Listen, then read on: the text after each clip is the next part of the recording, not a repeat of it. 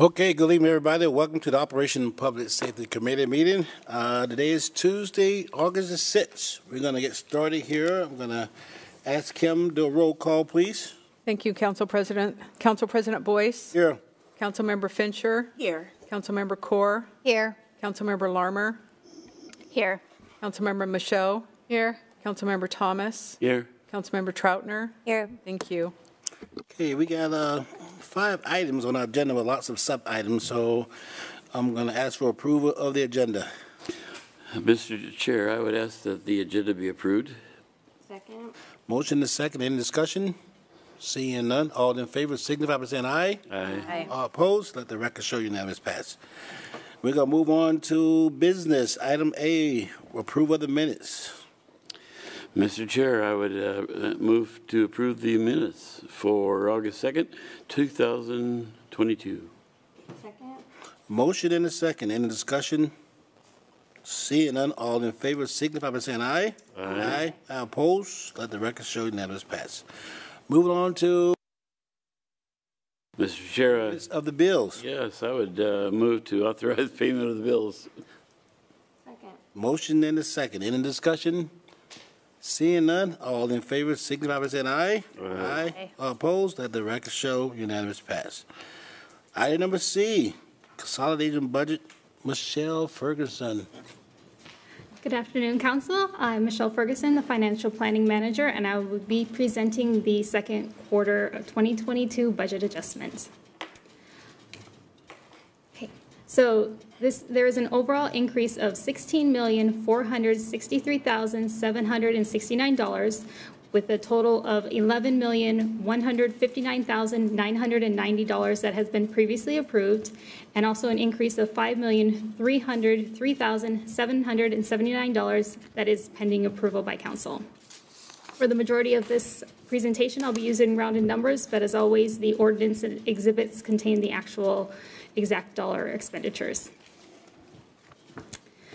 So the increases that have been previously approved by Council total $11.1 million, and most of those are for grants.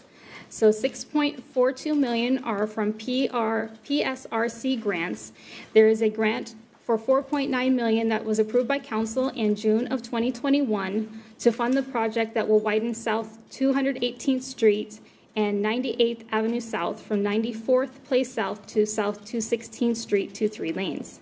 There was also a $1.5 million grant that was approved by Council in May of 2020, which will enable the city to design and construct a sidewalk and improvements between Hogan Park and Meeker Street and Russell Road. There was also a $3.226 million grant from the Washington State Department of Ecology for the Downey Side Channel Restoration Project that was approved by Council in January of 2020. A $1.16 million grant from the Washington State Department of Transportation was approved by Council in August of 2021 that has also been added to the budget, and this grant is for the design and construction of rectangular wrapping flashing beacons at 4 locations.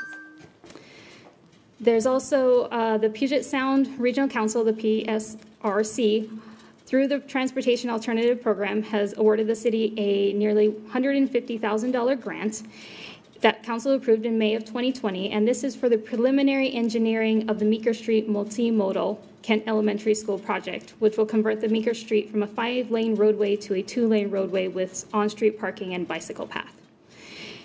There was also 4 smaller public safety grants that the city has accepted that total $104,000. So the remaining adjustments of $5.3 million that Council has not approved yet. The details, the highlights are a budget change of $2.35 million for the transfer of funds from the Street B&O Life Cycle Fund balance to the 240th Hogan Park Sidewalk project and the Wreath Road Roundabout project. So there's a budget transfer out of the street fund of $1.175 million, and then the budget of the expenditures within the projects of $1.175 million. I have a question here, Michele. Councilmember Thomas, please. Thank you, Mr. President. So, Michele, on number 1.52 million for a settlement agreement, was that for something, a lawsuit or something that we had to? That was a payout for police. Oh, 1.5, oh yeah, I should know that number. Never mind. So there will be a budget change for that as well in the general fund. And then there is a $1.11 million correction to the 2016 LTGO refunding debt service budget. There was a budgeted line item that was missed during the budget process, but there is a revenue and expenditure that were both missed, so there's no actual addition to the budget. It's just a corrective action. And then there is a $230,000 budget change to transfer the PEG fee projects from an IT capital project into the other capital project fund. So there's no actual money, it's just moving from one fund to another. And then a couple more, so there's $195,000 for the reallocation of the residential street funds. This is to move funds into the 2020 contracted overlay projects. And then there's a budget change of $20,000 is needed to use B&O sidewalk funds for the Titus Park sidewalk street projects. And then there are two negative budget changes that are needed to reduce the budget. One is related to the liability insurance adjustment, which we do yearly, which total $110,000. And then there's also a negative $8,000 to true up the CDBG budgets. Are there any questions? I'm just curious on the one that with the parts for the $100,000, we keep carrying it over since 2020. Any reason what's behind that? So that one is to kind of offset some of the internal allocations that we charge them during the budget process, just so that to use some of those funds. Okay. The 20,000, excuse me, Please. Thank you. The 20,000 for the sidewalk on Titus, is that for the moon landing area that they're doing on that park? I believe so, Okay. but I can. I drove by it. I drove by it tonight, and it's tore up. So, thank you. Any other question for Michele? Seeing none, I'm going to ask for a motion, please. Yes, indeed, Mr. Chair. Let's see here. I have that actually. I move to adopt ordinance number 4439, consolidating budget adjustments made between April 1st, 2022 and June 30th, 2022, reflecting an overall budget increase of $16,463,769. Second. Motion is second. Any discussion? Seeing none, all in favor signify by saying aye. Aye. All opposed? Let the record show unanimous pass. Thank you, Michele, as always. Good job. Let's move on to item D, which is a redesignate remaining ARPA flex fund allocation for commercial affordability. Mr. Bill Ellis. Thank you, Council President. Hello, Council members. Nice to see you. I'm here to talk about a little bit about the Flex Fund and then repurposing, giving an update on that, and then repurposing some of those monies within the policy objectives of BIPOC business support, partnering with community development financial institutions. I was fortunate enough to be last week in an all-day retreat with several of the community development financial institution directors at the Department of Commerce, talking about the landscape of funding for Flex Fund and Flex Fund 2.0 that's in the works, and a lot of other funding. And my key takeaway, to pull the last bit of the presentation first, would be that we should move some of the funding to a more flexible category of commercial affordability, which I've talked about at least once before at a workshop with council. I'll give some example projects for that and run through some of the reasons why. Is the PowerPoint? Oh, not ready yet. Sorry. I was just going to run through a few slides on that point. Oh, okay. My bad. Well, I'll just go from there. So where we're talking is currently we had $2.75 million in for Flex Fund contribution, and we've spent $1.65 million earmarked for Kent businesses into the Flex Fund, which is several CDFIs in one collaborative fund. We've obligated that amount of money. Currently, there is a working Washington grant, round 5, available to all businesses in the state of Washington. There's also the U.S. Treasury put out something called the state SSBCI, which is State Small Business Innovation, Initiative Credit. And that will also, thank you, there you go. This will help me go through the acronym. Thank you. State Small Business Credits. That's $10 billion from the U.S. Treasury. Which will enable more states, including our state, to partner with CDFIs for lending. There's also additional monies that the state legislature has put forward for disaster relief grants. They're also working on a hospitality focus grant fund of $100 million and a small business credit recovery. So long story short, Flex Fund 2.0 will not be needing the City of Kent's support, I believe. I think there are other funds of money coming through the American Recovery Act to the state that they are purposing for business relief particularly, and I'm recommending instead that we look at shifting some of the funds that we have remaining, 1.1 million, to projects that help CDFI partnerships specifically on the topic of commercial affordability. The other interesting fund that the state of Washington put a proviso in last year was for something called the Small Business Innovation Fund from the same federal ARPA source. That is making available $34.5 million in the state of Washington. They opened it August 2nd. It's due September 2nd for applications. Minimum reward award is $500,000. Max is $5 million. $11.5 million, or roughly a third of the funds, have to be for initiatives in King County. And here's the kicker, to which Department of Commerce staff are they're as upset as anyone. They apologize profusely in their FAQs on Friday for this. All monies have to be spent by June of 2023. So that gives an innovation fund maybe 6 or 7 months from procurement to end to innovate up to $5 million all at once, a brand new service line of program, and spend all of it, not just obligate, but spend it. Suffice to say, that really undercuts the ability to be innovative with that pot of money, and it very much undercuts sustainability and a lot of the other things that you'd want to have happen. It even has equity concerns, if you ask me, because who has existing projects on the shelf are what's most likely to be funded out of that. However, our ARPA funds do not have to be obligated until 2024, not fully spent until 2026. Our federal funds cannot commingle or be matched to this state pot because it also has federal money. What we could do, potentially, is look at some of the initiatives that are going to be coming out of that state small business innovation fund and start to create some sustainability for them beyond June, locally in our community, run it and train. And so I think one way to get flexible for that opportunity to see who emerges from that procurement would be to acknowledge we've done some good things with the Flex Fund. We have conditioned our contract with the Flex Fund that when there are remaining funds and that final reporting happens, that NDC, National Development Council, needs to come back to city staff and create a new plan for redeploying it. So there's good things done with that. But when we put $2.75 million in the mid-biennium budget, the U.S. Treasury had not finalized the rules on how much funding we could give to the NDC at that time. There's only so much that was eligible. So we did the max at $1.65 million. We have this $1 million remaining. So just go back to the state funding list. I think a short list of projects will be around commercial affordability and business acceleration. One of the premier projects, of which we already have in our budget $450,000 to contribute, is Endeavor Northwest, which is a BIPOC business accelerator program being run by Business Impact Northwest on behalf of our ADO, or Accessory Development Organization, or our Regional Economic Development Agency from King County. I've been talking a lot to that agency.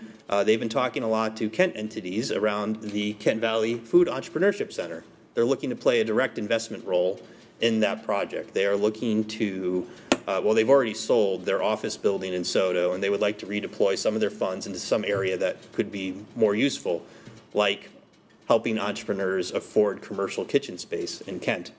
So that's an example of a commercial affordability project that potentially we could be a funder in. We've talked about in the past the high expense of tenanting space, both in Seattle, obviously to a lesser extent in Kent comparatively. It's like $500,000 right now in Seattle to tenant a coffee shop. Maybe it's a couple $100,000 in Kent. That's still a pretty big barrier to forming a business. So one of the things that we're talking to City of Seattle and National Development Council about is maybe a collaborative ask to the Small Business Innovation Fund around a mix of grant and loans for small businesses, or I should specify BIPOC businesses or BIPOC developers for pre-development and capital costs. Some of that upfront capital that is hard to come by, reducing the barrier of entry to become an entrepreneur, to become a developer, addressing some of those upfront capital costs that are very hard to come by that banks won't lend to. There's some good examples of this nationally of maybe some lending and forgivable grants, $250,000 to $500,000 for businesses.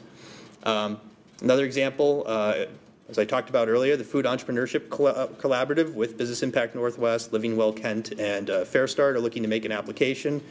But that short of window, I've been a part of some of those meetings, it's a very short window to spend all that money by June. So if there's something the city could do constructively looking at how that project stacks up longer term, come June and July, having some of this pot of money reserved for commercial affordability projects might help us help that project. Third example, there's a lot of funding for affordable housing dedicated for transit-oriented development sites. There are no funding sources dedicated for commercial affordability at TOD sites.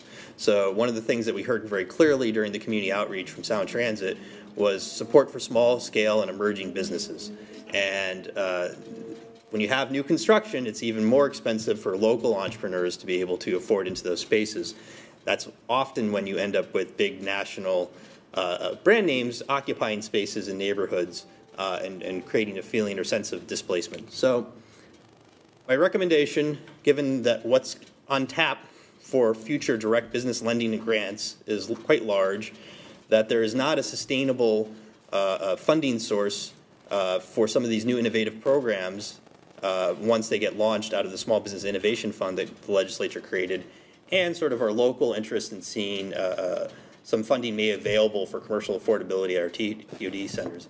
I would recommend that we move $1.1 million from Flex Fund contribution instead to the related business support area of commercial affordability for BIPOC businesses working with our community development financial institutions. Questions?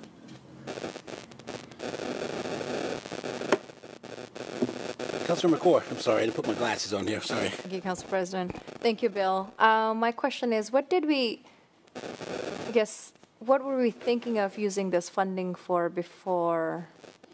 Before the U.S. Treasury guidelines hit, it was completely to the Flex Fund under the rules as we thought they might exist for ARPA.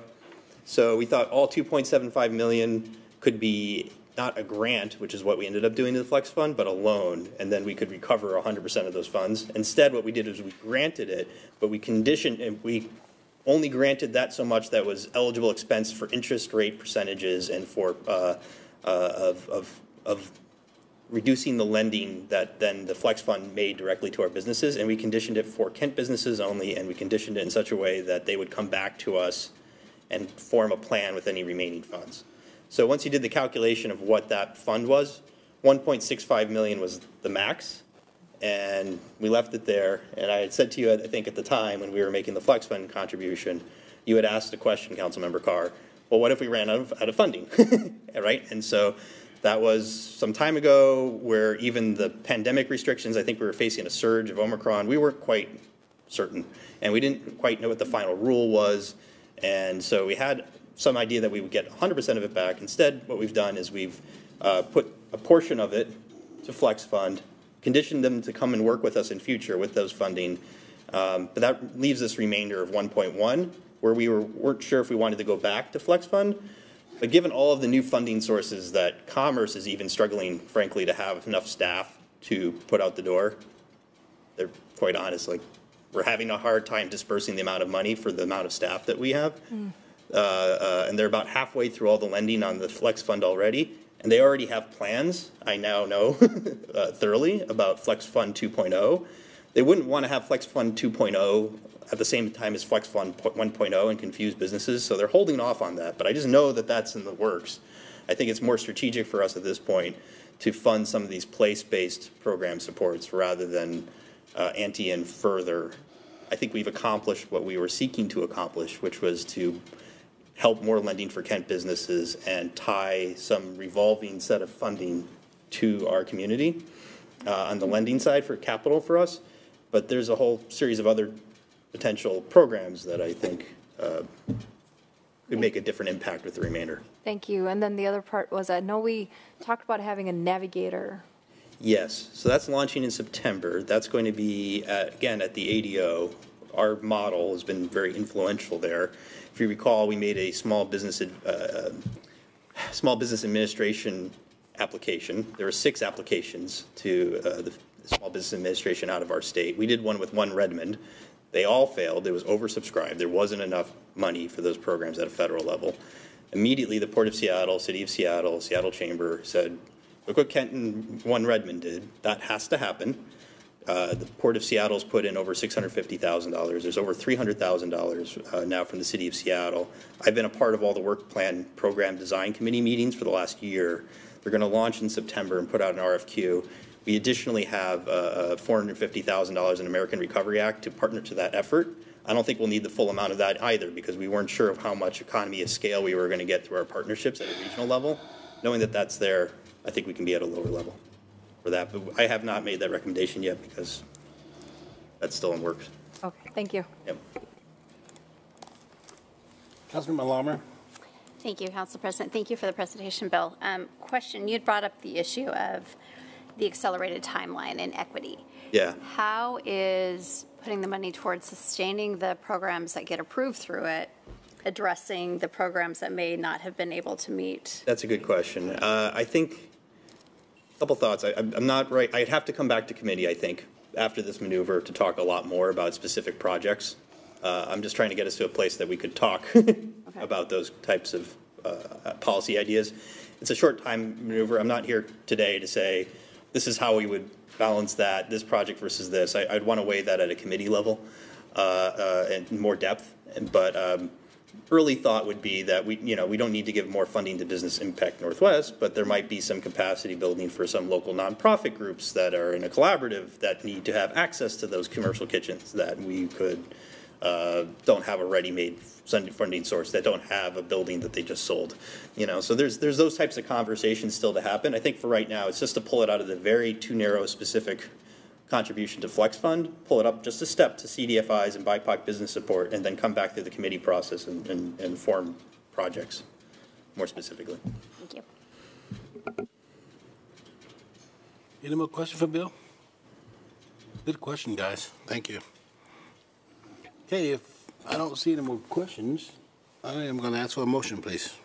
Mr. Chair, I move to authorize the redesignation of the remaining Flex Fund American Rescue Plan Act allocation in the amount of $1.1 million for commercial affordability projects and work with community development financial institution partners to support Black, Indigenous, and people of color businesses and developers in Kent. Second. Motion and a second. Any discussion? Seeing none, all in favor signify by saying aye. Aye. All opposed? Let the record show unanimous pass. Thank you, Mr. Ellis. Thank you. We'll move on to the next one. I'm going to stick around for one moment longer, I think. I don't have a PowerPoint for this. Oh, okay. But I don't. Oh. This time I do not. Sorry about that earlier. Just quickly for Project Feast, we had talked about it during the mid-biennium budget. We had put forward $165,000 to help a disproportionately impacted nonprofit in our downtown. Our downtown is a qualified census tract federally for having more community members that were disproportionately impacted by the coronavirus. Project Feast, as a nonprofit that works with refugees and immigrants, also runs a teaching kitchen that was heavily impacted by the coronavirus. It did not receive EIDL, did not receive PPP, did not receive a lot of the relief programs. Part of the point of the American Recovery Act is to help disproportionately impacted nonprofits like that recover. What we have today is a contract that is more than $100,000. So with our ARPA process, taking that through council for ultimate approval, although we did discuss this earlier in the mid-biennium budget, to help Project Feast hire staff, regain teaching kitchen capability, help the executive director have a kitchen manager, and increase the number of refugees they can serve. So that was the other item I had today. Motion sheet has been agendized for that. Any question for Bill, guys? Oh, we get quite a few. I'm sorry, Councilman Larmer, please. Oh, I'm sorry, my light was on from before. My bad. Councilman McCord. Thank you, Council President. Well, I think it's great that we are doing this grant, but like you said, they're going to hire staff, and I mean, not necessarily on us, but how are they thinking of sustaining that in the future if we don't have grant funding? They have some plans to create a new line of service around barista training, and then part of the contract you will see also has plans for additional fundraising for the executive director. So getting back to more than one staff is something that they haven't done. Also, frankly, because of the policy purpose federally that this funding is just sort of right or wrong in some ways and disproportionately impacted, I think there's that aspect in terms of how we're looking at this set of funding as a grant, not necessarily a contract. It just so happens to speak to a larger partnership. I think I hope to come back to council in future and talk to our committee in future about maybe a community advisory panel for the food system. We have so many different nonprofits with different lanes and different aspects of what needs to happen. Having all of these organizations better capacitated and working together and staffed in some sort of advisory panels and end state. So that's a larger overarching comment, but to this, what's in front of you, I would say it's about the disproportionate impact and recovery that nonprofit, suffered. Thank you. Okay. Any other question? Okay. You have a motion? Thank you, Mr. Chair. I move to authorize the mayor to sign an ARPA grant agreement with Project Feast in an amount not to exceed $160,836, subject to final terms acceptable to the Economic and Community Development Director and City Attorney. Second. Second. Motion and a second. Any discussion? Question for you. Please. Bill, how long has this been in operation? They've been over that corner for quite a while. 7 years. 7 years. Yep. 7 years. And this contract would be for 2 years if I hadn't mentioned that earlier, so it wouldn't be all in 1 year. I'm having a real queasy feeling in my stomach about this particular motion. I don't know if anybody else is, but here we are trying to get somebody off the ground. They've been off the ground for 7 years. And now we're... This is for expansion of service and the increase of refugees served. I don't know.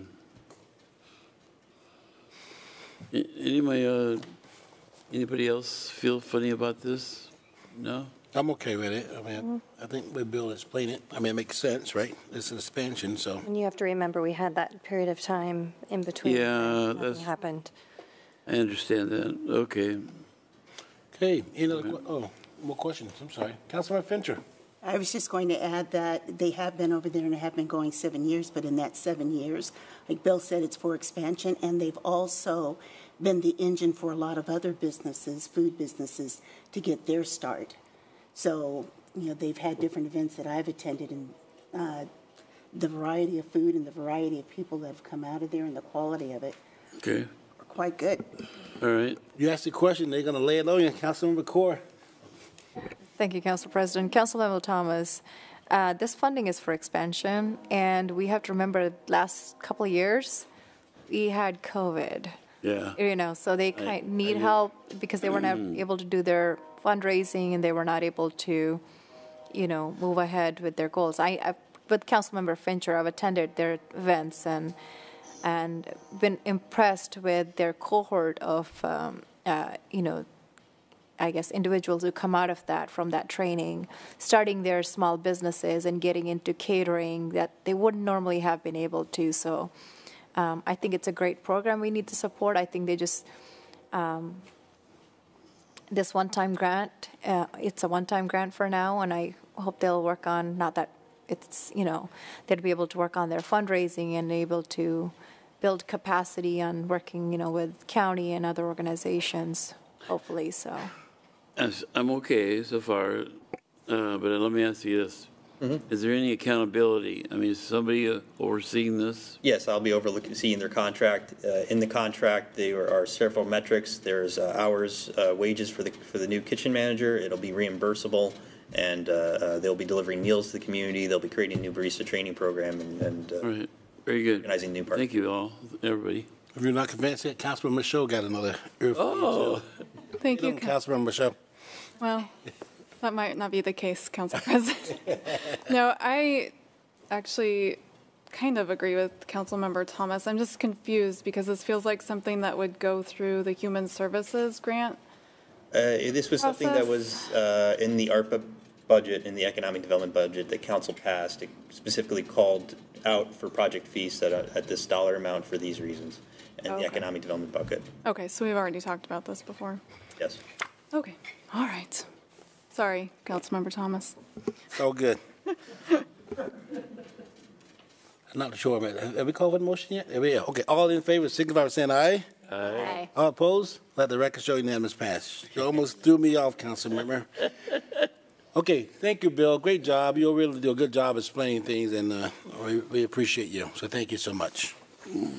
Okay, we're going to move on to item F and G and H and I is around the ordinance that we have had some conversation around. Before we get started, I'm going to ask Madam Mayor to come up to say a few words, please. Thank you, Council President, council members.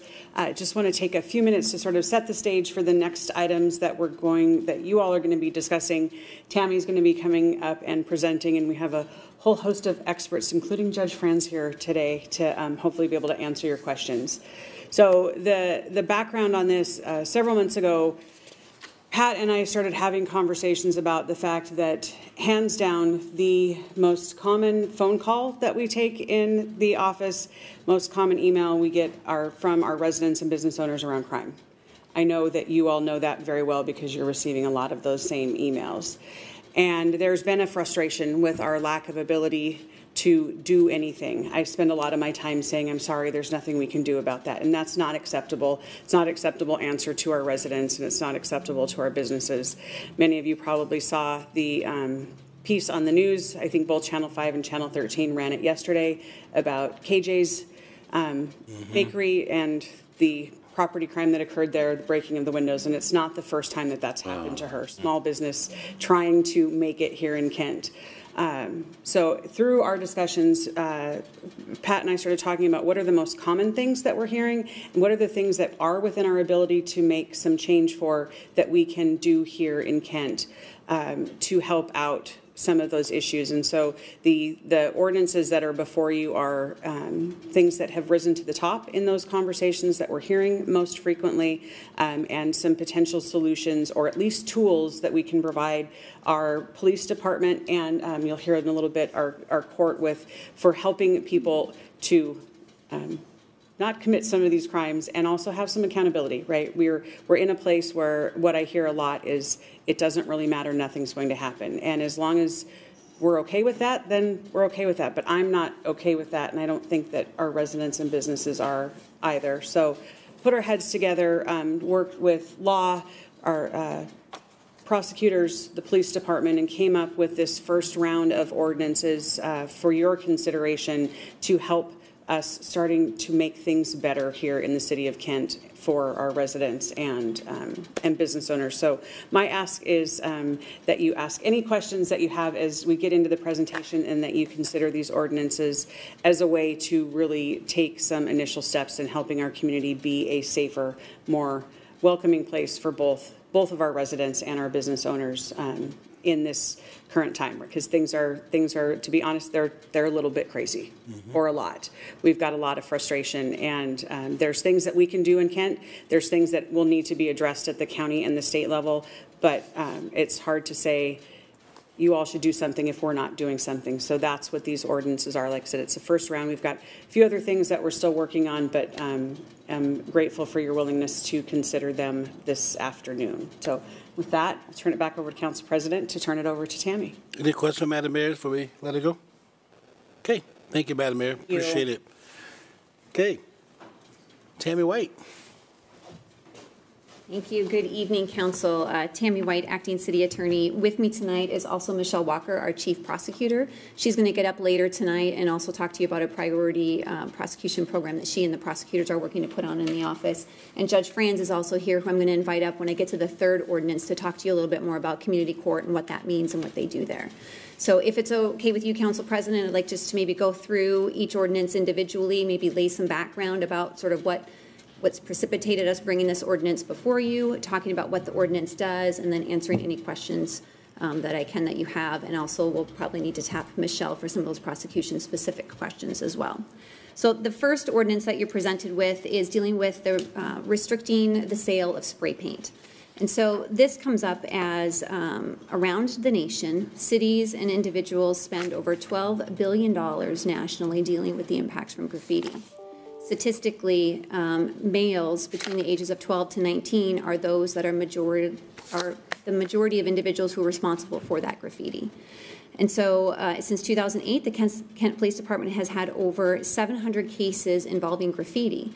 These crimes are often difficult for them to, one, find the offenders and then to charge them. And so out of all of those 700 cases, they've been able to develop probable cause and file charges for 14 of them, 7 of which are juveniles. So there's this huge problem where we have these impacts of graffiti, but we are so challenged by our ability to really address it. So in trying to think up creative solutions of what we can do to address the problem, one of it was dealing with restrictions on the sale of spray paint. And so the ordinance before you has 2 provisions associated with it. One is to restrict the sale of spray paint to minors under the age of 18. And so it would require businesses, if they're going to sell spray paint, to verify the age of the individual that they're selling it to. The other piece of the ordinance is to require that the stores put the spray paint in a location where the public can't get access to it on their own. And so that's intended to alleviate some of the shoplifting crimes that can occur where minors could get access to the spray paint. So the ordinance does not prescribe how they have to restrict that access. So they can do them by maybe means that aren't going to be as financially impactful to them, such as maybe putting them behind the counter or having them back in the storeroom. Or if they still want to have them displayed, maybe displaying them in a locked cabinet, just so that the customer can't get access to them without getting the assistance of an employee. We anticipate, if you were to adopt this ordinance, that all businesses would comply. But if for some reason they wouldn't, we're not looking to charge anybody criminally. So what this ordinance would do is charge that penalty as a civil infraction, like a ticket, and would have a sliding scale. So for a first violation, it would be a low-level infraction. If a class 3 infraction, so the base fine would be about $50. Costs and assessments that are statutorily required usually double that, so the fine would be roughly around $100 total. And then for a second offense, it would then step up to the next class of an infraction, which has a $125 base fine, and then a third and subsequent offense would be a $250 base fine. But again, we're not anticipating that we're going to need to get there with our businesses, that most of them are going to want to comply. They themselves are ones that often suffer from some of the impacts of graffiti to their property as well that they're dealing with. And so that is the ordinance that's before you, and I am here to answer any questions that I can about it. A couple questions, Tammy. Just quickly, 6 months, I'm assuming that's give the business time to get set up, number one. And then my second question is 18, right? So why not 21? Got to be 21 by alcohol, so how do we come out choosing 18? So 6 months was one to allow us an opportunity to communicate with our business community and make sure that they're aware of this ordinance and give them time to get in compliance. So whether that's changing some of their business practices to make sure that they're in compliance with the ordinance. So we felt like 6 months was a good amount of time that it wouldn't catch them by surprise and they could hopefully respond to it without impacting their businesses too much. And then the age, we had contemplated, should it be an older amount? Should it be or 21 years old like alcohol? But we felt 18 was probably an appropriate age for this ordinance. Any reason why we couldn't say 21 as a council? No reason to why you couldn't if you wanted to. Well, I kind of laid it out there for you guys to think about. In the meantime, we'll come back to Councilmember Troutner, then followed by Larmer, please. Go ahead. So 2 questions. I'm really glad to see this coming up. I remember having these discussions in 2019 about this possibility of restricting the physical access, knowing that a lot of the cans of spray paint that we see end up on buildings are stolen. So happy to see this coming forward, but I know at the time the argument was that doing it in Kent would mean nothing if Covington, Auburn, and everyone else around us doesn't enact it as well, that they would just steal it from Des Moines and use it in Kent. So do we have any indicators that other cities around us are considering this? That I don't know if other cities are considering it now. My hope is that other cities will follow suit and that we will sort of be a trendsetter in this area and they'll see hopefully the success that we're having here locally and they'll want to adopt it in their jurisdictions as well. Great. Wonderful. Okay, and then my second question is the housekeeping provision, last paragraph, in our packet, page 4F. Am I understanding this that if a juvenile is found to be, I guess, in the act of damage due to graffiti, the parents could be held responsible? Yeah, so that is a section that currently exists under state law. And so the purpose of putting it into our ordinance is to make the public more aware of that provision that exists. So that's a provision of state law that says if a juvenile is caught doing graffiti and they've caused damage to the property, that the parents can be responsible up to $5,000 for the costs associated with repairing the damage caused. And then there's another statute that also is incorporated in by that reference as well, and that deals with criminal gang tagging and graffiti. And so in that instance, that one deals specifically with adults. And so with an adult can also be held liable for the damage associated with that. And the statute specifically calls out $1,000 penalty, plus you can pay some additional penalties as well as reasonable attorney's fees and costs to collect that penalty. Thank you. Councilmember Troutman, please. Thank you, Council President. How do we plan to communicate this with our businesses? I have not communicated yet with the communications crew on that, but I assume that we would have some outreach to them, whether it's through visits or postcards or some sort of social media campaign. But I'm certain that we would make sure that this would not come as a surprise to our businesses, especially as we near that 6-month date if you were to pass this. Any other questions? I guess I'll start with you, Councilman Michele. What do you think about 21? Oh, Council President, thanks for that. So up to 18, I mean, you're likely still living with your parents, so if you need spray paint, you can just ask your parents. If you're 21, you may not be living with your parents. How are you going to buy spray paint if you need it for something? That's something that's good. I think about alcohol, right? You know, you can live with your parents or not live with your parents, just still go back, right? That's where I was coming from. So just a dialogue we're having. We'll just, Councilman McCoy, what are your thoughts? You know, I was thinking about, you know, from maybe arts project perspective, if you're, like Councilmember Michele just mentioned, like if you're under 18, you still have access to, you know, your parents or some other adult who can help you get that. And you're 21, you are probably in college or, you know, on your own and not having access to that. But you could, I guess. It depends. So okay. I think I'm more comfortable with 18. But I do see your point about, you know, graffiti being done by young adults. Yeah, we're serious about it. Do you have to be 21 to go in the pot store? I believe so. 21 to go into marijuana? So, I mean... Yes. Okay, all right. Councilman Malone, your thoughts? Well, as somebody who just bought red spray paint for my daughter last night for a cosplay for Comic-Con... That's why you're wondering about that last paragraph? Right. If red spray paint shows up, we're going to have a conversation. I find it hard to believe. I mean, between 18 feels arbitrary if you think about this young adult. Like, to me, up to 21 is still a fairly young adult, and I have a hard time thinking that at 18 those that are prone to do it are just going to not be doing it. So I think I would be in favor of 21. I also think, you know, I had plenty of friends when I was 18, 19 years old that were over 21, so I would support 21. All right. How about Councilman Troutner?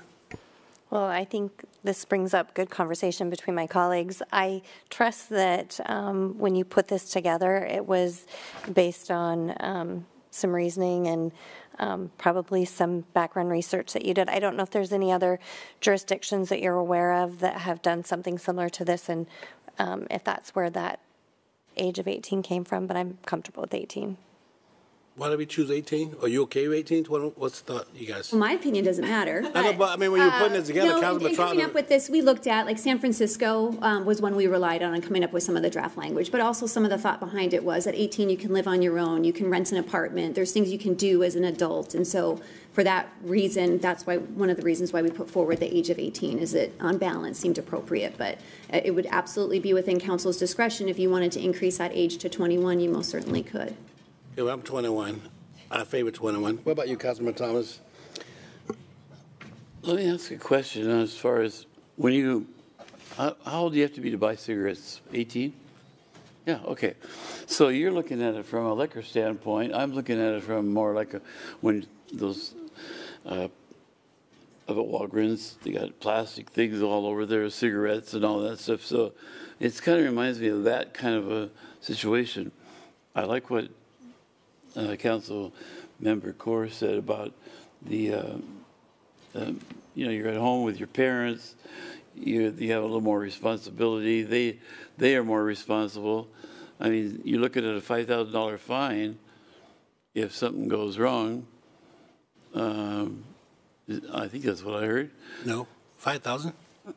Where you get it from? 50, 120. It was a pad. I thought up to 5,000. A lot of paint. Yeah. So, answer your question at 18. Okay. And Councilman Fincher? I'm okay with 18. I'm a crafter. And so I think about going to Joann's and getting paint out of the case. And, art classes, some of the projects that they come up with the high school. The high school is fine, but what about that college student who is not again with their parents? So I'm okay with 18. Okay, 18 it is. Good discussion. Let's move on. Okay, well, is there a motion for this? I thought you wanted to go through all of them. I can do that if you'd like me to. Oh. Are they kind of... They're separate. Yeah, okay, let's just do the motion then, okay? Okay. Mr. Chair, I move to approve ordinance number 4440 that amends Chapter 9.02 of the Kidd City Code to make housekeeping revisions to KCC 9.02.060 related to the crime of possessing graffiti tools and to enact new code sections that restrict public access to aerosol paint containers and prohibit sales of those paint containers to minors. Second. Motion is second. Any discussion? I do have. Please. I had a long discussion with Pat earlier, and one other thing that just to throw in there in case it would change anyone's mind on the age. He also mentioned the problem of people huffing, and so just remember that that's part of this. People who? Doing what? Huffing. Huffing. What's that? Where you put my understanding, you have the bag, Oh. Yeah, inhale. Huffing. Man, you learn something new every day. Okay. Thank you. Did we pass this already? I'm totally. There's a motion and a second. Hey, you had a discussion. That's right. I'm too close to Councilmember Thomas. He's rubbing off on me here. All in favor, signify by saying aye. Aye. All opposed? Let the record show unanimous pass. Sorry about that. Thank you. Thank you. Please. So the next ordinance before you is one that would prohibit solicitation of occupants of vehicles. And so right now throughout the city in different locations, we have individuals who stand in the medians, who also, when cars are stopped, will walk up and down the lanes. And so they go up to a vehicle in order to solicit different things from the vehicle. It creates not only a safety issue for themselves, but also the motoring public. Some cars will start going and then stop suddenly because an individual is there asking for something. So it causes a risk of harm to other drivers. If a driver is distracted by a pedestrian that's in their lane, they could swerve and hit some other pedestrian that's walking along the lane. So this is one where we did look to other jurisdictions and see how have they dealt with this. And so our neighbor Des Moines, as well as Pierce County, has adopted an ordinance very similar to the one that I'm putting before you tonight. The only difference is our definition of solicit or solicitation follows another definition we have elsewhere in our code. That is the only difference, but otherwise it's consistent with what Des Moines has done. So what it does now is will prohibit an individual from being in a median or from walking in the lane to solicit something from somebody else. And so if they were to violate that ordinance, it would be a misdemeanor. It is a situation, though, where what officers more likely would do would be to talk to an individual and indicate that this behavior or this conduct is not allowed and to move along. It's not one that I would anticipate they would go out in broad force to enforce and arrest individuals under. With that, I can answer any questions you may have. Okay, any question? Hey. Oh, Councilman Larmer? Yeah, so just clarifying, I'm trying to understand. So what I see a lot of is freeway off-ramps or, and they're standing there by the side. Like, does that, it's not quite a median. It's not like, It would fall within it, so it depends on where it is on the roadway. So if it falls under the definition of an arterial roadway, which we define in the ordinance as being a public roadway with a marked or painted yellow center line. So depending upon where they are in the roadway, if it has that. So like a neighborhood residential street, I don't believe has, most of them, a yellow center line running down. The off-ramp, I don't believe that either, so it wouldn't get that location. But say Willis Street, where there is the yellow line, it would include anybody who's soliciting along that stretch of the roadway. Or I believe over by, it's James and Central, I think there's an individual who walks through with signs and they literally go up and down the lanes. That would be in violation of this ordinance. So the critical definition is that arterial roadway, which is that yellow center line. Okay, thank you. Councilor McCord? Thank you, Council President. Tammy, I think I asked Pat already this, but just clarifying again, like the ice cream vendors who stop, like, just selling ice cream along the road and stopping to, I guess, sell it to kids along the side. It might have a yellow line, it might not. So just clarifying that they're not going to be in violation? They would be if they're in a roadway with that marked yellow line. And so those roadways are the ones where there's usually more traffic going back and forth. So if they are on a residential street that doesn't have that, then that would be a location that they could be in. Or if they go into a planned unit development where those streets are just, paved areas that don't have that yellow line, those are locations where they could have their ice cream truck. Right now, the only exceptions that are under the ordinance are those who would be summoning aid in an emergency situation, construction workers who are out on the roadway, somebody who's flagging down a taxi or a shuttle service. Right now, those are the only ones under the ordinance presented to you that would be exempt from its provisions. Okay, thank you. Councilmember Michele? Thank you, Council President. I just want to clarify that this does not include sidewalks. So car washes and stuff, they can still stand there and wave their signs as long as they don't enter the roadway. Correct. This is getting to those individuals who step into the roadway and put themselves and other people at risk. Councilmember, no one. He took it off. I would say that I did get a call from Gwen Allocation, and she told me I could speak for her.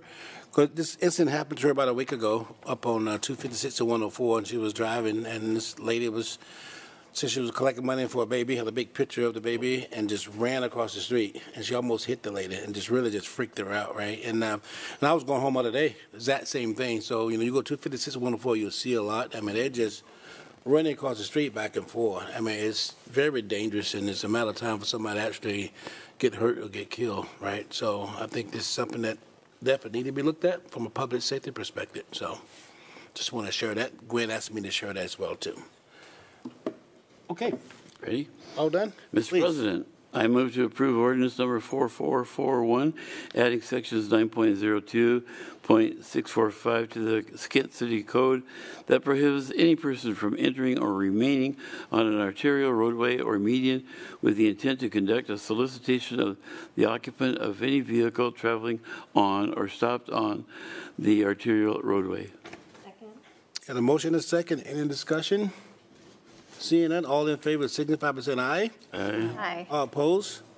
Well, the record show unanimous pass. Thank you. Tammy.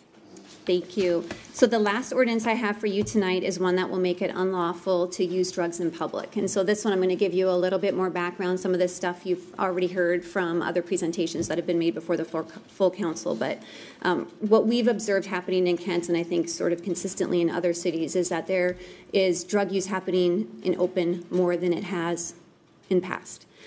Part of this coincides with changes that have happened to state law that has made it more difficult for law enforcement to do anything about that conduct that's happening. So under the law, it is still unlawful to knowingly possess drugs in public. But what the state legislature has done is it's limited law enforcement's ability to arrest any individual for breaking those laws. And so law enforcement's response when an individual is using drugs in public is they have to provide them with a referral to services.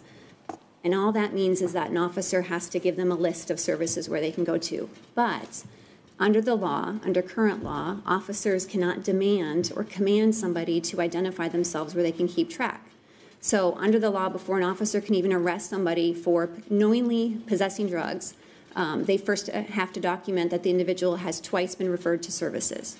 But if an individual does not have to give their name or be identified so an officer can keep track of that, it really limits their ability to do anything. So we get calls from citizens upset that individuals are in their business doorways or in the parking lot or in a park doing drugs in open, and our law enforcement is significantly curtailed in what they can do to deal with that conduct.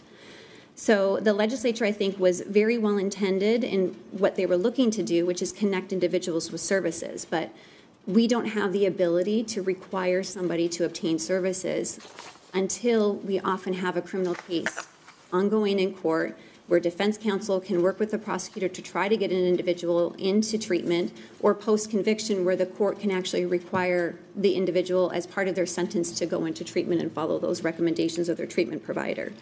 So right now, under the current law, there's just little motivation for addicts to go and get treatment. Nobody can command or demand that they go and get the treatment that they need. We are limited in our ability to be able to arrest them and force them into the criminal court system. So right now, they can just evade arrest and avoid prosecution by not identifying themselves. And so that is contributing to the continued open use of drugs in public. So once an individual is connected with the court system, we just have more tools that are available kind of in our toolkit. Not all drug offenders, though, will be accepting of that treatment. And so with our criminal cases, we deal with that at times where if we try treatment and they fail, then sometimes they do have to spend more time in jail because that is the only other alternative if an individual will not make changes to their conduct. But the goal of everybody involved in the criminal justice system, be it the officers, the prosecutors, defense attorneys, and the court, is to get addicts connected with treatment. But unfortunately, unless we have the threat of jail hanging over them, we can't force them kind of down that path unless they voluntarily want to do it on their own. And unless they have a strong support system, they're not likely to get connected with services on their own. And so Judge Franz is here, and I would really like to provide an opportunity where he could talk to you a little bit more about what community court is and kind of how they deal with substance abuse offenders through the community court program. Thank you. In addition to also, maybe you can share what you are seeing as well, too. Maybe you can share that knowledge with us, please. Sure, and good evening, everyone, and thank you for having me here today. We do have some exciting developments happening in our community court program. I'll give you just a little bit of background.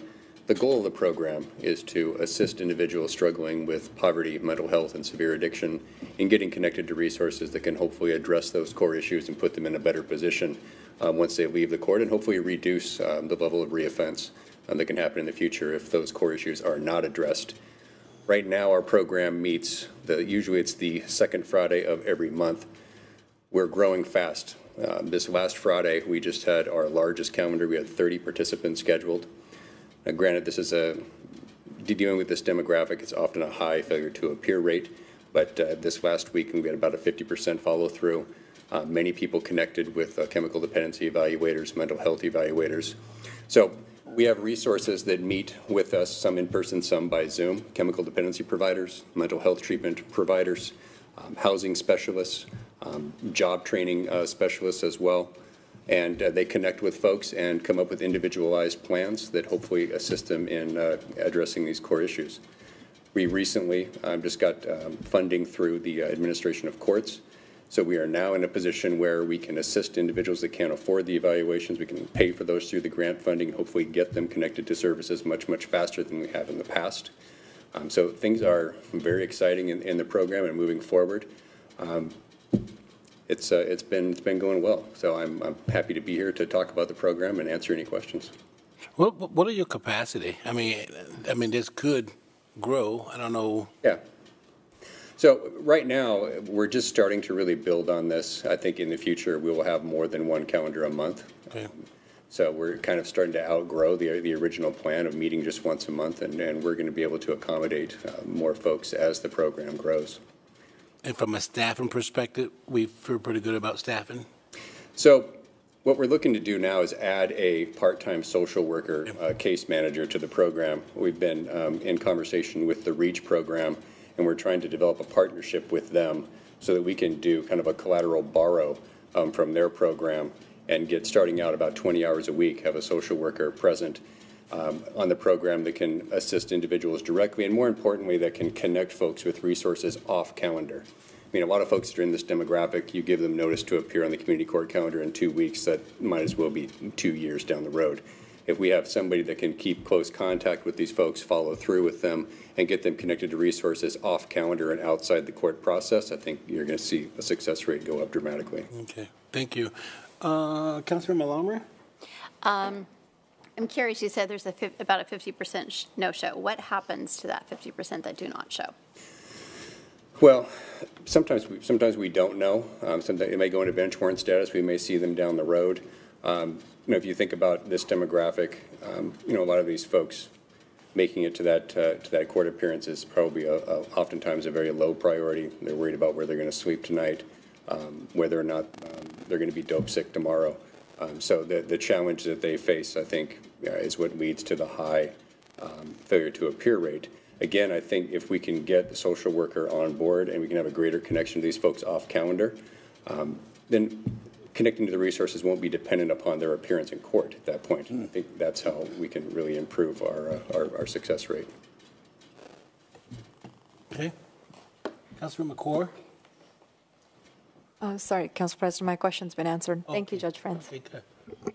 Councilmember Fincher? Is that social worker something you're actively trying to get now, or when would that person, do you anticipate them being employed? Yes, we are. I'm anticipating having a meeting with the directors from the REACH program sometime this week to hash that out. I know they are excited to partner with us, which I think is, at this point, is a bit of a novel idea. There's some other community court programs that have part-time social workers, but I haven't heard about any program that's actually partnered up with an agency. So I know the REACH program is very interested in that, and I'm hoping it's something that we can do long-term. This is similar to the question that Councilman Lommer asked earlier. These are some pretty good things that we are talking about tonight, and I'm just, are there, in this particular case, like the city of Auburn, are they doing some of the same type of stuff here? Yeah, I know the city of Auburn through King County District Court, I think, has multiple community court programs. Okay. I think their structure is a bit different than ours. Mm-hmm. Our community court program is centered on the connection to resources. We don't have an opt-in, opt-out procedure. There is no anticipated resolution to any case. So to be clear, our community court program is not a substitution for accountability. Any type of case at any point in the procedure can come into the community court program and be connected to resources. That's the goal. Okay. Sounds awfully good. I mean, so I could step in the right direction. Any more questions, council member? Okay. I'm going to ask for a motion, please. Yes, okay. Mr. Chair, I move to adopt ordinance number 4442, amending Chapter 9.12 of the Kent City Code related to dangerous drugs to prohibit the use of those drugs in public places and to repeal or revise other code sections to ensure consistency with the State Uniform Controlled Substances Act. Second. Motion and second. Any discussion? Could I, yes, sorry, Council President, I just wanted to make sure Council is aware of one other piece that this ordinance did that I wasn't able to go back through. So in addition to making, prohibiting use of drugs in public, it also adds a provision that if an individual intentionally drops or throws drugs on the ground, that we can criminally charge that behavior as well. And so this comes from, as I'm sure you're all familiar with, the 2-year-old child in Tacoma who became deathly ill from eating a fentanyl pill that was left in a public park. So our ordinance does include a provision that should that event happen here and law enforcement is able to build a case against an individual to determine who left it or dropped it there intentionally, we would be able to take action in that regard too. Okay. Question? Question, thank you. Would that include like paraphernalia and things like this that? This deals only with what we consider dangerous drugs, which are those defined under the Controlled Substances Act. So it would not get into the paraphernalia. Okay. Because I'm just thinking sometimes in there like remnants of stuff. I don't know. Okay, I think we're good. Okay. Okay. We have to vote. Yep. Councilman McCoy, you don't have a question, do you? Yeah, quick question. Sorry. Sorry about that. So the new, with the drug found on the ground, are we charging those as a misdemeanor then, or? So under this ordinance, it would be charged as a misdemeanor if we were able to build a case that somebody intentionally dropped or threw it on the ground. So there's, some evidentiary issues that law enforcement would first have to build up before. But yes, it could be charged as a misdemeanor. And then under this ordinance, and then depending upon the particular facts at issue, there are possibly other crimes that could be charged as well. And that would be district court? That would be here within our municipal court, yes. Thank you. Okay. Any other questions? Seeing none. All in favor signify by saying aye. Aye. All opposed? Let the record show unanimous pass. Thank you, Council. Tammy, great work from you and your team. Thank you so much. Okay. We're going to move along here. Let's see, we got one more here on item A, Michele Walker, and this is on prosecution program. Good afternoon, good evening, Council President Boyce and members of the council. I appreciate the time tonight. First, by way, I have not had the pleasure of meeting all of the council members, so my name is Michele Walker. I am the chief prosecutor for the city. I have been a prosecutor with the city of Kent for the last 22 years. And moved into this position in May of 2021. So I appreciate the opportunity to talk with you today about a new program that the prosecution division of the law department is working on creating. It goes along the lines of some of the ordinances that we've talked about and some of the bigger package of ordinances that we have been discussing tonight. This program we have labeled the Priority Prosecution Program. If you may recall, a number of years ago, the police department had what they referred to as the High Impact Offender Program. This program is along the same lines, but it is unique to the prosecution of the most impactful offenders in Kent. It dictates or provides guidelines for how the prosecution division will handle those cases, provides guidelines on recommendations that we will likely make, etc. So I want to go through some of the program details with you to give you the highlights of that program. Again, we have not completed the draft or this program yet, but we are hoping to implement it in the coming weeks. As we have previously discussed tonight, the last 3 years have been eventful, to say the least, with the COVID-19 pandemic, in addition to other significant events that have occurred in communities across the nation, as well as in the Kent community. Communities have been negatively impacted to a certain degree. Compounding that is recent legislation that has taken place that in our view, significantly hampers law enforcement's ability to investigate certain cases, and then also hampers our ability to prosecute certain cases. And so the end result of that is what we have seen as an increase in the crime that the mayor referred to earlier and some of the ordinances that we discussed earlier reference.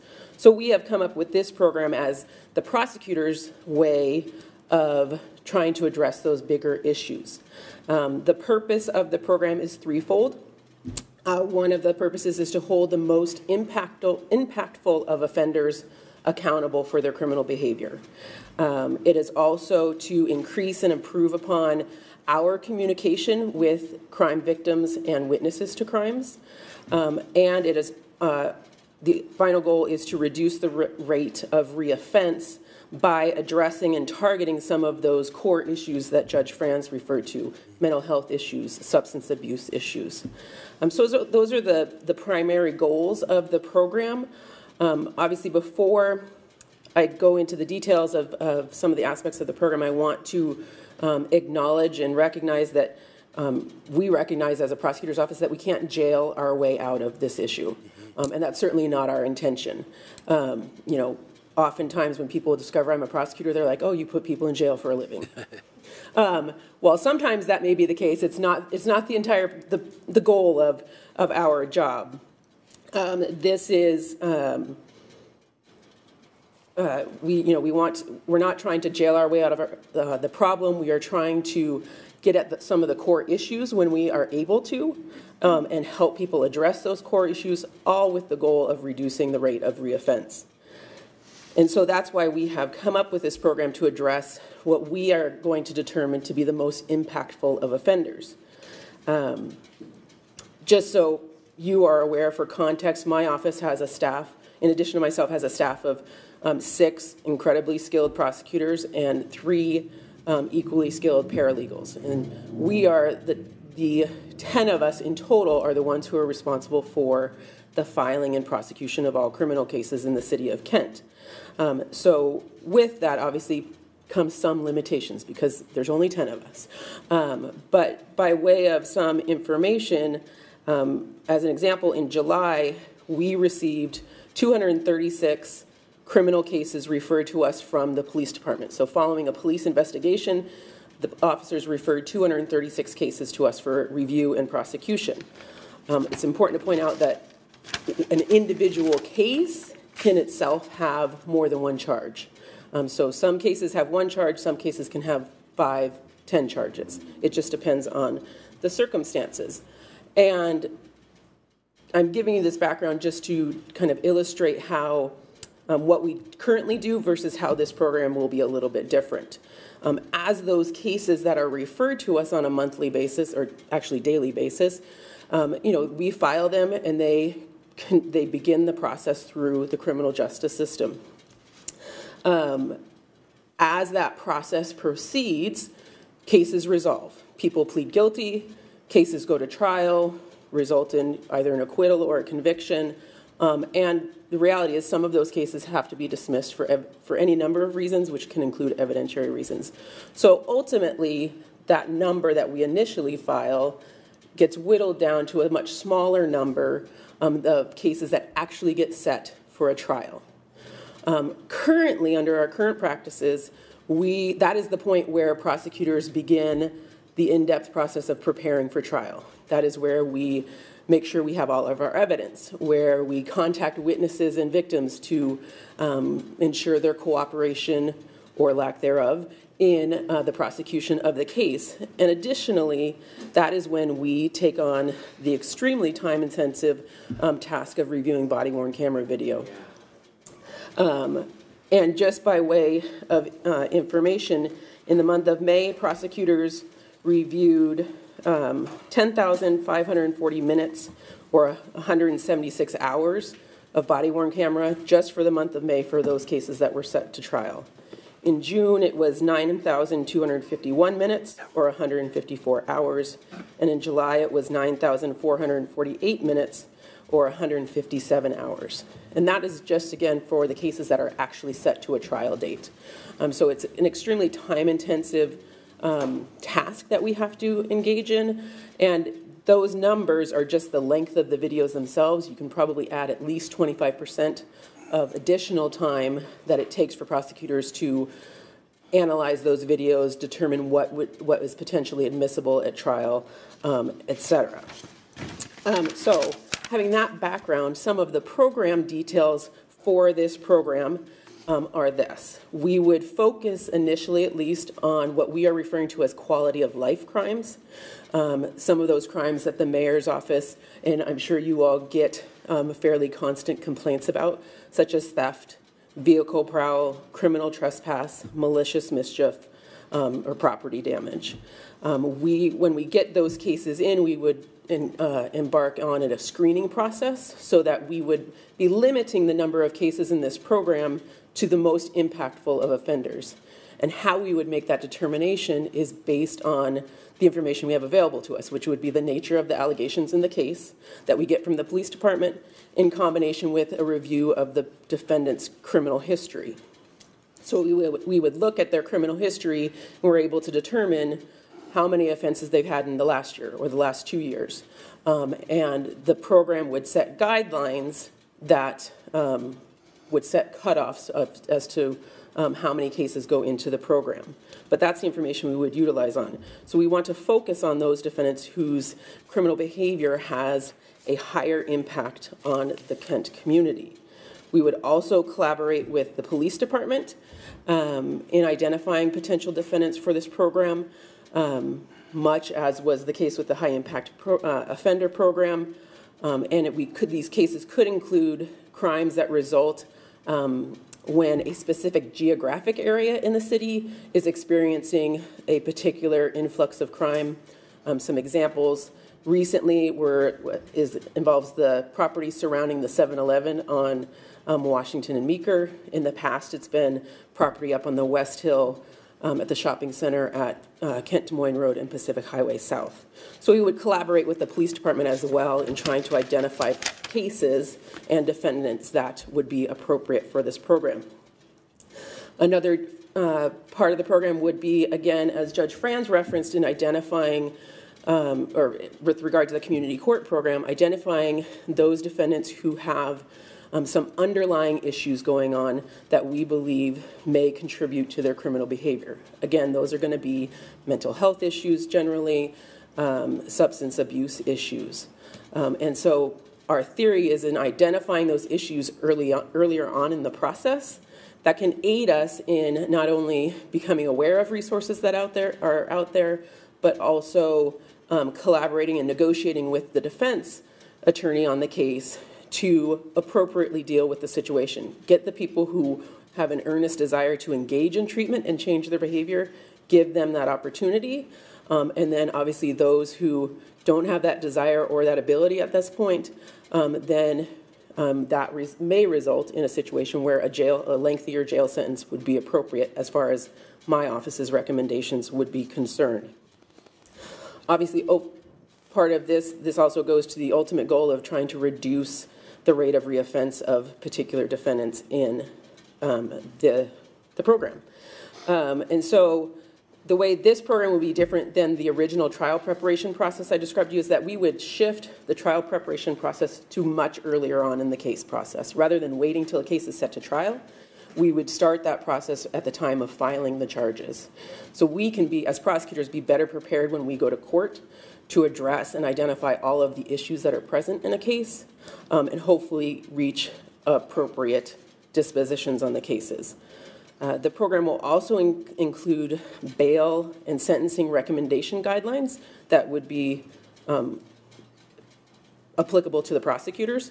Obviously, the court has discretion to make the ultimate decision on this issue, but my office makes recommendations on those issues. Again, those recommendations and those guidelines would come from the nature of the allegations as well as the individual defendant's criminal history. We feel that having these kind of guidelines would provide for a certain level of consistency that is appropriate, so that we aren't treating particular defendants differently than others. And ultimately, because we are dealing with a particular population that we have deemed to be the most impactful of offenders, it's very likely that those cases would result, at least from my office's perspective, recommendations for lengthier jail sentences than others. But we would always keep the option of rehabilitative services available if that becomes appropriate for that particular case.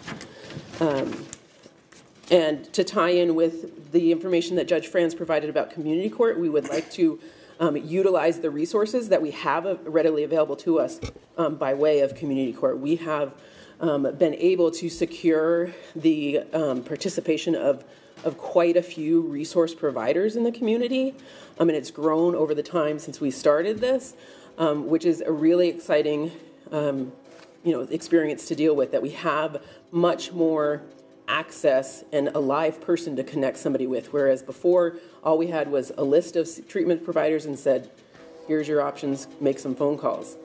So we would like to utilize those resources that we already have available to us. We would work with the police department to cut down the time it takes to arrest defendants, these particular defendants, when they have outstanding warrants. The idea behind that is to prevent or limit the amount of delay that we have in the case. I'm sure it's not a surprise to hear that sometimes the wheels of justice move at a very glacial pace. And so we would like to shorten that time period, especially for these particular cases. Again, part of the program is a focus on communication with crime victims and witnesses. That is often a complaint that my office hears from those individuals. We do the best that we can. We no longer have a victim witness advocate in my office, so those duties fall to the prosecutors and the paralegals. So we have to, balance our ability or to communicate with those individuals sufficiently, as well as to prosecute the cases in court. But that is an aim of this program, is to incorporate contact with those individuals at every phase of a case. We feel it's a very appropriate that crime victims especially feel that they are heard in the process and that they are aware of what is going on. We acknowledge, obviously, that this program, as in any program, will not solve all the problems, and we are bound by certain limitations. We're obviously bound by internal limitations in my office as far as we are a staff of 10, but there is also, the reality is that there is also limited community resources that are out there and funding for those resources. But we are hopeful that with this program, we're going to be able to leverage the resources we do have in a way that we can significantly address the most impactful of offenders in this city. Again, this is just a brief overview of the program. We're still finalizing some of the program details, but we are hopeful that we will be able to implement it in the coming weeks. So again, I appreciate the time for listening to me. I haven't had an opportunity to present to council since the old days of the V-shaped table and the chairs that move back and forth. So I appreciate coming into 2020, and I am more than happy to answer any questions. Thank you, Michele. Really, really appreciate that presentation. Sounds like a pretty good program. Once we kick this off, would there be a way to kind of come back and share how it's working? And absolutely. It'll be nice to hear once you get it going. Yeah, so we're in the process of kind of finalizing, in collaboration with all the staff in my office, finalizing some of the details. But yes, I would be happy to come back and let you know about the final product. Thank you. Councilwoman Lammer, followed by Core. Thank you. Yeah, thank you for this. It's great to hear sort of like the inner workings of your office, and thank you for being here. We don't normally get that perspective. I think what I'm struggling with a little bit is trying to figure out exactly what does focus on mean when, if in relation to communication with. Well, no, just that the program will focus on these repeat offenders. And what, part of, I guess my question is obviously, like, if you get 236 referrals in a month, you would normally, I assume, focus on the ones that have the repeat records. So is it a matter of this program changing the focus to those? Is you're bumping them up in priority, or what? Certainly. I think I understand your question. It is, when I say focus, it is that we were going to shift some of our resources internally in our office to dedicate more time and preparation to these cases, like I said, earlier on in the process versus later, as well as incorporate increased communication with witnesses.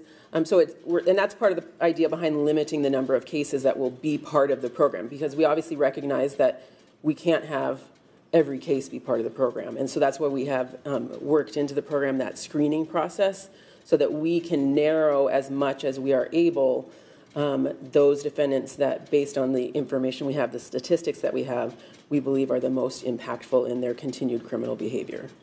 Okay, so if there's like 10 out of that group, that they're going to get the extra attention, the extra staff time. Yes. Okay. Yeah, and then my other question was, you talked about, like, being able to focus and work with the police department on geo-specific issues. Yes. Area issues. How would you, is it just based on the intelligence that KPD provides that this offender is active in this area? Correct, and we've done that on a fairly informal basis already. When the police department has a particular area that is an issue, they generally advise us of that, and we take it into consideration as much as we are able to. So this would more be utilizing them or in collaborating with them to potentially identify issues or defendants that we might not otherwise have information about. So kind of, because oftentimes there are community or geographic-based issues that are going on before any kind of criminal case will result out of it. So we can use that information when we do get a criminal case in and pay particular attention to it. Okay, and then last question, I promise, was around the accelerating the warrants or making that process easier? What right. Currently, for example, if a defendant fails to appear for a hearing, the court issues a warrant, it gets entered into the database by the police department, and then it essentially just remains outstanding until police, for whatever reason, have contact with that individual, discover the warrant, and are able to take them into custody. What this program would do is to proactively, when we become aware of warrants being issued, we would notify the police officers or the police department and ask them to proactively go out and look for these people versus waiting for some subsequent contact. Okay. Great, thank you. Sure. Hey, good question. Councilor McCord? Thank you. Thank you, Michele, for great information. Councilmember Larmer asked a few questions, but I just want to kind of get perspective. Like, we want to focus on repeat offenders and certain crimes, but we just want to make sure that we're not, I guess the other cases are, just as important, that we're not, they're not just falling.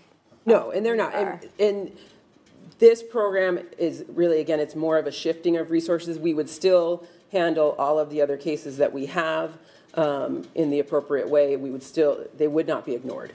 So it's more just of a shifting of resources for this identified group of cases versus anything else.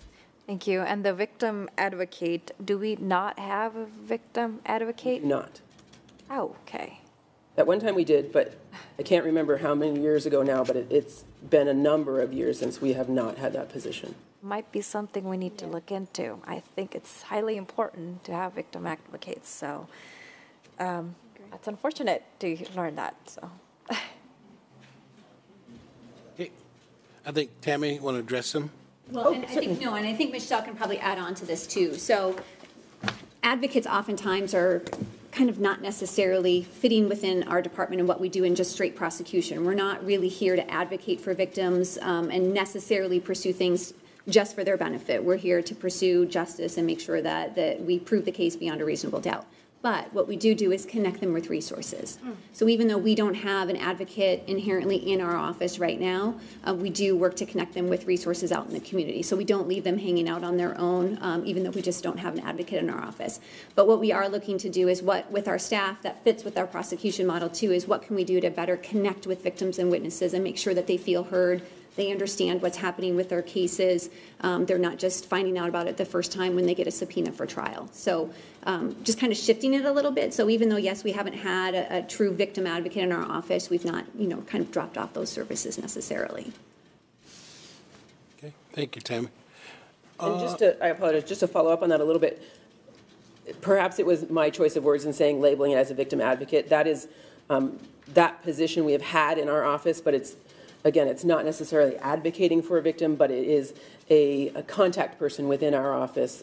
There's obviously a difference between system-based advocates, which would be a position in our office, versus community-based advocates.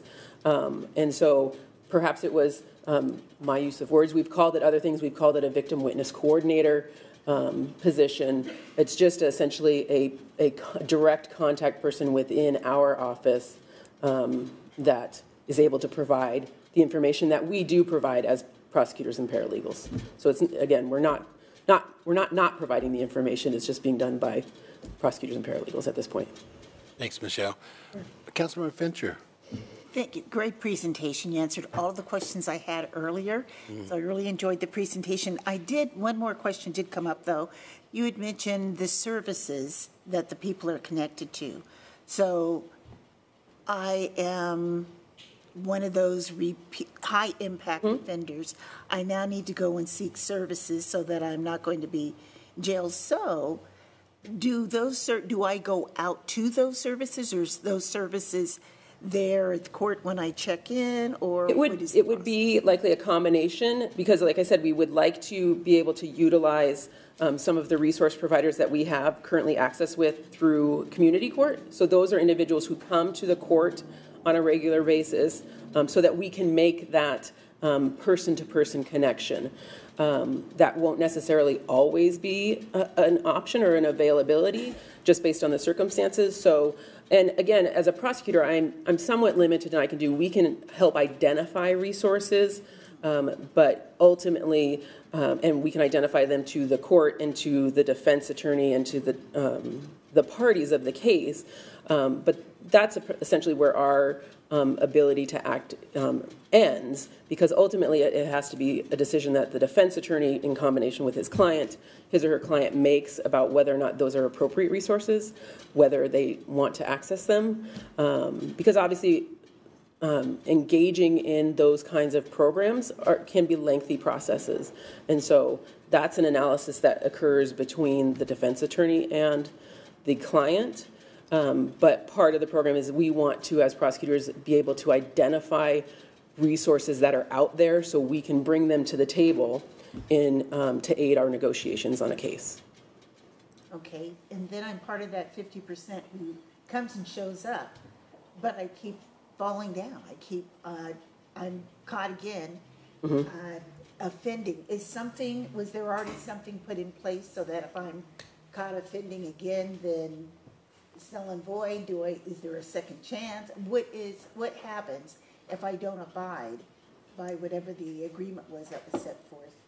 If it's, and I can probably answer some of that question, if we're talking about post-conviction, where somebody is under the conditions of a sentence by the court, then a defendant always has the right to due process. They have the right to be notified of what the violations are. They have a right to respond, and all of the parties, including the prosecutors, are able to make a recommendation as to a sanction, and that sanction can vary depending on the circumstances. It can be another chance. It can be the imposition of community service hours. It can be jail time in some circumstances. So each case depends on its own circumstances as to what action will result. Ultimately, what we do deal with those, ultimately we have defendants who are given opportunity after opportunity. And at some point, at least from my office's perspective, there has to be a limit to those opportunities. And at that point, we have to focus on the safety of the community, and we do that in those circumstances by recommending a jail sanction. Okay, thank you very much. Sure.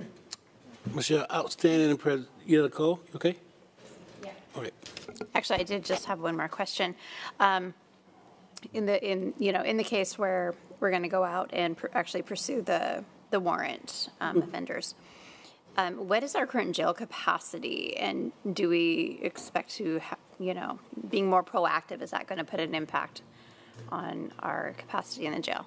It potentially can have an impact on our jail. We have discussion of this particular program has included the police department as to those potential implications. So I don't know if the chief wants to address those issues. I'll let him, since he's in charge of the jail.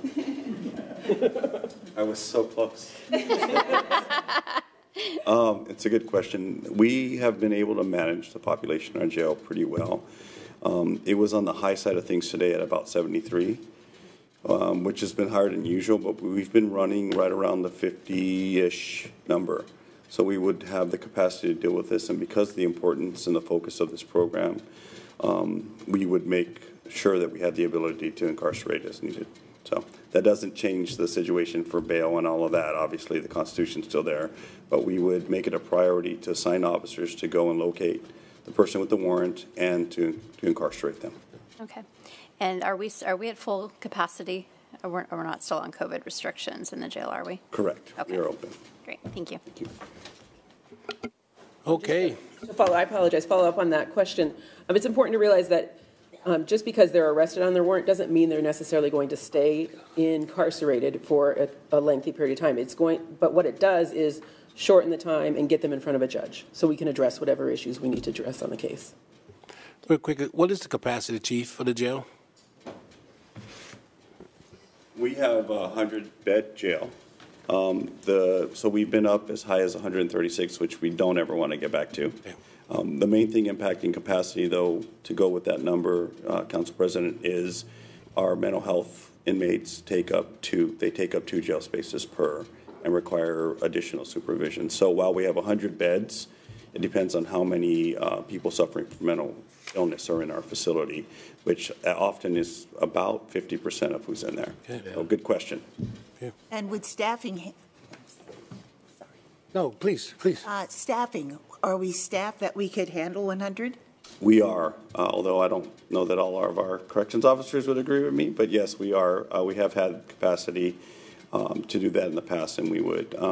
Currently, I believe we have 3 openings. We actually started a new corrections officer today, and there may be a budget request to unfreeze a corrections position later on. I'll just preview that for capacity issues, but yes, we can handle that.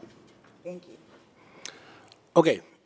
Great conversation, public safety. You stole the show tonight. So, Michele, really appreciate you. Don't wait so long to come back again, okay? We'll try not to. Okay. Thank you so much. And I know our attorney, Tammy, have a quick correction she'd like to make. Yes, because I made a mistake. So Councilmember Core, I wanted to say on the last ordinance we were reviewing, you had asked a question about an individual who intentionally drops or leaves something in a public place if it included drug paraphernalia. And I said it did not, and I was wrong. So I was so focused on illegal drugs that... I was Troutner. It does. Yeah, so if an individual were to drop and leave their needle or their foil that's tainted with the drugs they were using, and we were able to prove that they intentionally dropped and left that, we could prosecute that. So Councilmember Core, I'm sorry, but I wanted to make that clarification for both you as well as the listening public as well. Well, it's nice to know you're not perfect, so thank you. Pat, don't worry about it, Pat. You're still good. Okay, we got workshop coming up. Pat, are we going to try to plow? If you need it, but I've asked them to speed it up, and we're reordering the agenda. Okay. Yeah, you give them 10 minutes each. You guys need 5 minutes break? Are we okay? I'm okay. We'll take 2 minute break. Okay, 2 minutes.